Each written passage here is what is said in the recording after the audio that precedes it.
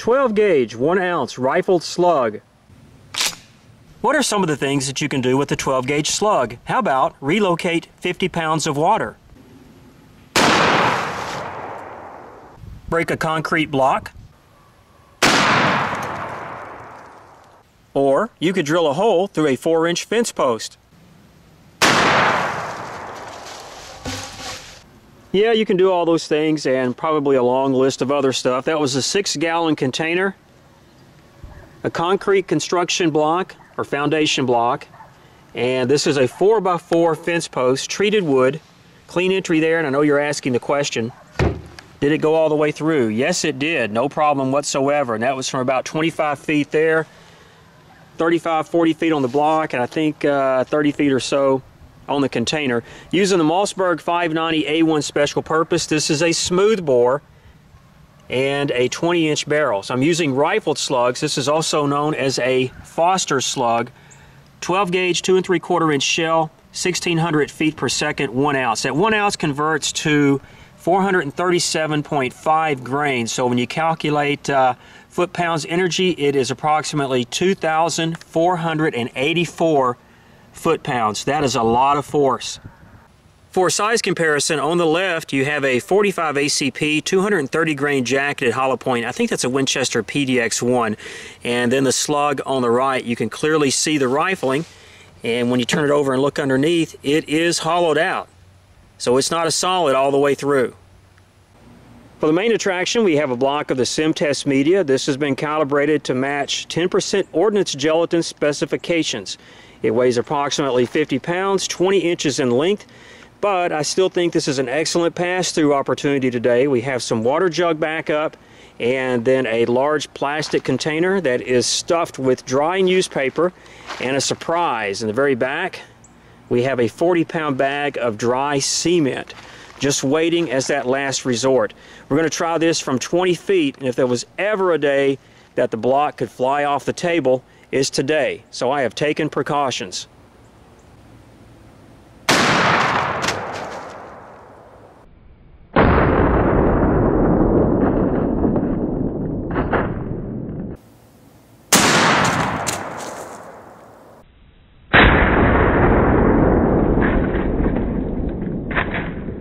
That was awesome.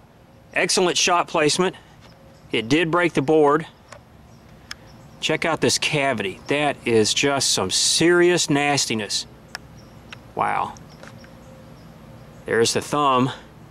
Wow, that's just nasty. Great news, or not, depending on how you wanted this to penetrate, is that it is inside of the block. It did not exit. I did lose a water jug due to splinters coming out of that board, so it has some leakage on that, but otherwise, a pretty clean test. Let's break it down.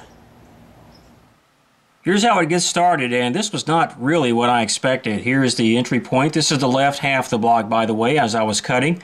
Start to see this permanent stretch cavity really open up about 1.5 inches in. From this point to this point where it narrows, and I'll show you that in a moment, that is 7 inches. The widest from here to here is 4 inches, and it is approximately 1.5 inches. Yes, it was 1.5 inches deep on this side. That is just unbelievable. Now, it continues on. I did peel that back away a little bit, but a segment, and I mean a segment, not all of it, but a segment of the slug was embedded in the bottom right there. It was stopped by the board, and that leading edge is at 12 inches. So it split off at some point. I'm not sure exactly where. Here is the other side of the block. I obviously captured most of the permanent cavity on that other half. But this is about 1.5 inches, 2 inches wide. This is 1 3/4 inch deep. This carries on. We get into some paper wadding here and some more paper wadding there. Whoops, there's the other half of the slug, and the leading edge of that is at 10 inches. So we'll never know where it's split off. I'd say probably in this 8 to 10 inch mark, obviously. Let me back up, and there is an overhead of both halves of the tracks. Here is another perspective, and there are the two halves, or are they?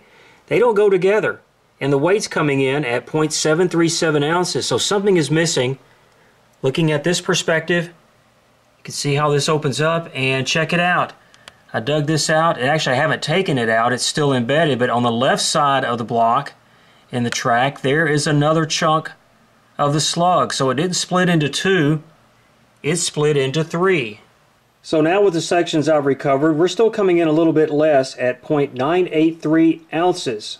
I believe that's the puzzle, and it's odd that two of the three pieces really flattened out. Diameter at that mark is 1.225 inches.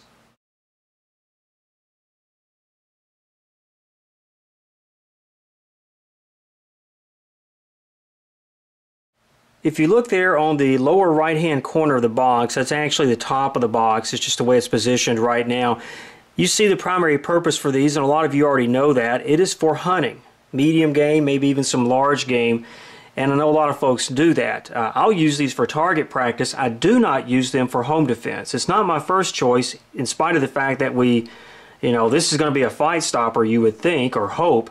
But that's not my first choice. I have some other things that I use in my 12 gauge. So I hope that from all these perspectives, whether or not it's home defense or hunting or target practice, you got a little bit out of this, maybe something educational and possibly a little bit of fun. We're going to close out with some slow motion. Thanks for watching.